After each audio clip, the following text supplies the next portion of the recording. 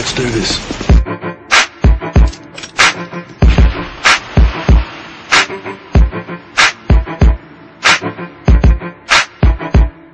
Hey YouTube, Rocket Ross UK here. Today I'm just doing an updated version for new customers and new users of the Vbox 2. Basically the video is just going to be showing you the best effects to add to your video to get the best colour and get the best picture possible. So we're going to go ahead and open up Sony Vegas.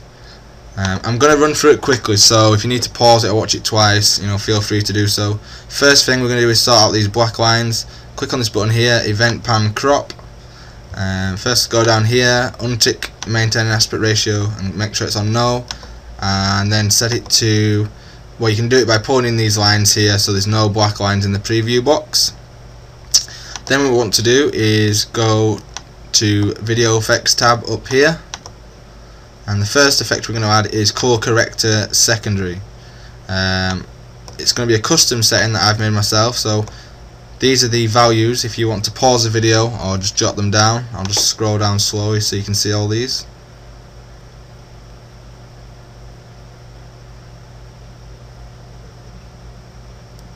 So that's the Color Corrector Secondary.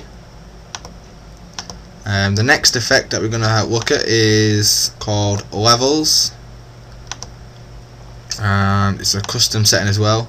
This is mainly used for brighter levels with like sky, and if it's a really dark level, feel free to just change the values slightly, but this is the main setting.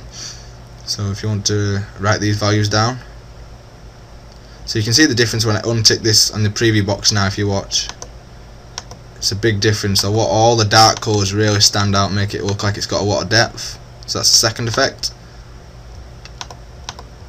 Third effect is Saturation Adjust, another custom setting. So you can take down these number values as well.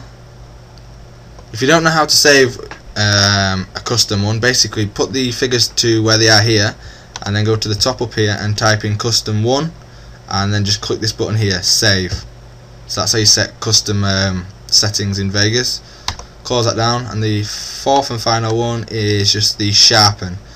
I only use a small amount of Sharpen just to bring out the numbers slightly clearer. It's at 0.175, and save that. So they're the four main effects that I use for every video in Sony Vegas. Obviously for montages, you can use many of these other effects here, but these are the four standard effects I use. I've got other videos as well showing best rendering settings and the best setup with the Vbox 2 Advanced, which I'll put in the description or link in the video. But that's it for today, guys. Cheers.